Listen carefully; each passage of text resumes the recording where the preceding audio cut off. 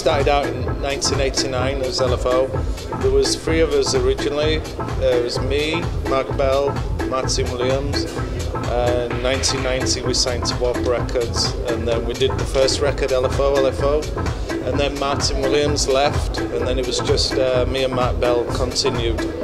Then we did a couple of albums and some more records, and I left in '96. Mark Bell still does LFO, and yeah, he's doing a lot of producing and stuff.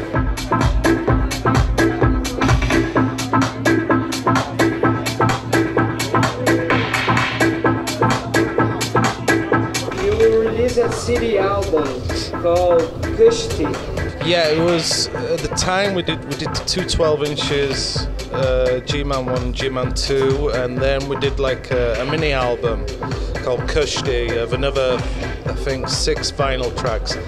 We then compiled them together on a CD, a mix CD, and a friend of ours, Mark Gage from Vapor Space, who's on Plus 8 Records, he like compiled a CD for us and did like a continuous mix. We put it out because at the time, for the DJs just bought the vinyl, but we thought it might be nice if other people would get into the music also with the CD.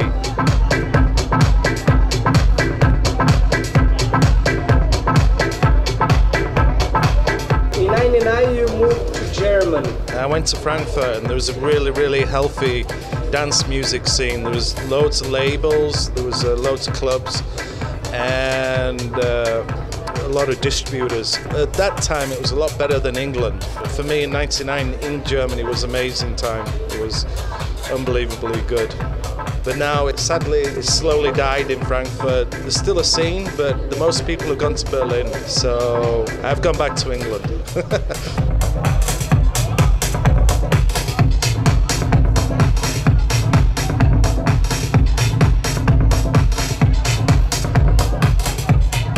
You're DJing on radio stations.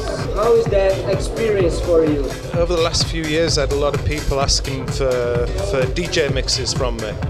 And to be honest, in the mid-90s, I did a lot of DJing, and then I just quit.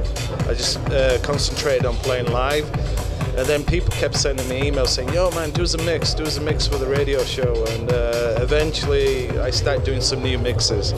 Yeah, and they turned out pretty good.